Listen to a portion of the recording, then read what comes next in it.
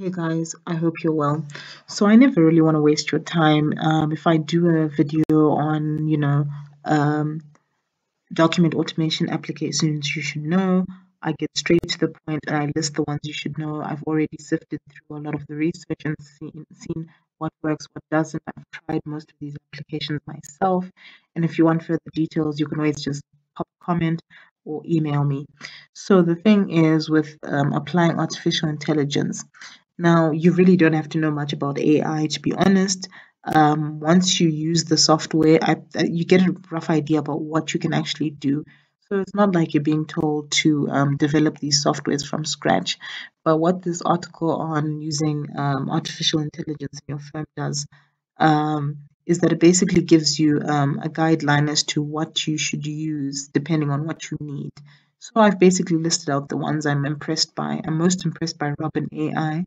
I talked about Robin AI in the previous video about document automation, but I didn't get into much detail. I attended it was about a 5-day course with Robin AI, where they basically take you through the back end of their applications. They basically give you a roundup um, course on everything their software can do, and I was really impressed by it. Now the others, I just know them from using them, or like LexCheck I've never used, but I've heard it has good reviews, and that's why I put it next to 4 other options that I actually know.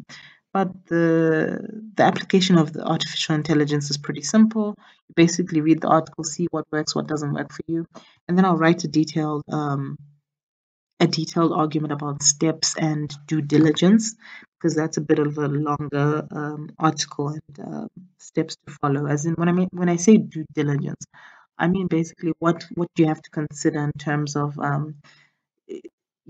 what scale you need to apply this software, if you even need to apply it, and how you need to train your staff, and what kind of roles you'd be hiring for. And so there's a lot to do in terms of like due diligence and how to do the actual implementation, especially if it's a big firm.